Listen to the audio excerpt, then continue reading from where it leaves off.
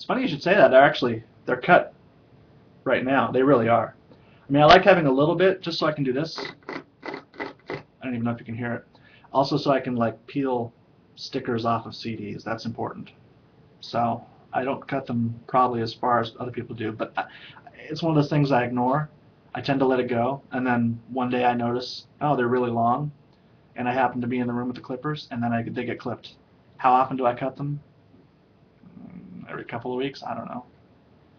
The other time I'll cut them is if I happen to break one. That'll also trigger in my mind, you got to take care of all 10 of these, so that'll get done too. And we could go through my past videos and try to figure out my fingernail lengths on certain days and extrapolate from there. But that is a level of obsession no one should be in, especially me. And if you happen to be at that level of obsession, I do not care to join you there, as fun as it sounds.